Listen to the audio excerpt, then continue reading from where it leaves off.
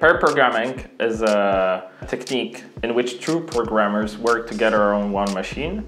One is the driver who writes the code, and the second one is the navigator that checks and navigates the whole programming process. Even though people usually think that if two people work on one computer, it's almost impossible to achieve the same tempo, writing code is not the biggest part of a programmer's job on a daily basis.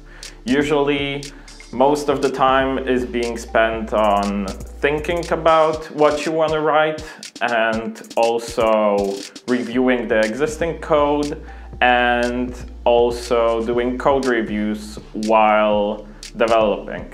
Because we want to avoid bugs, usually more than one developer is looking at a code that is being used in an application. Having two pairs of eyes looking at code at the same time significantly reduces the possibility of something going wrong with it.